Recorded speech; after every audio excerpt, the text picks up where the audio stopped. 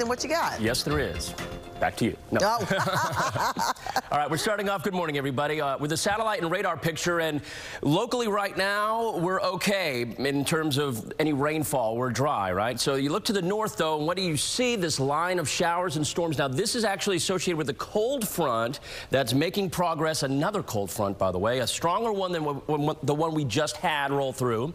And this one, it looks like will bring potentially some showers as we get into the afternoon and early evening for Dallas. In fact, it was bringing some severe weather a little earlier. Right now, that area of showers and storms is marching south, and as it does so, it will be weakening. But again, we still have a chance of that rain coming into play as we go into the afternoon. Let me show you that on the Futurecast. Notice here as the PM hours arise and move into the area, we see this cold front here bringing some showers scattered around southeast Texas. And for the early evening time as well, you can see where these red areas are. This will be a little bit more intense rain potentially.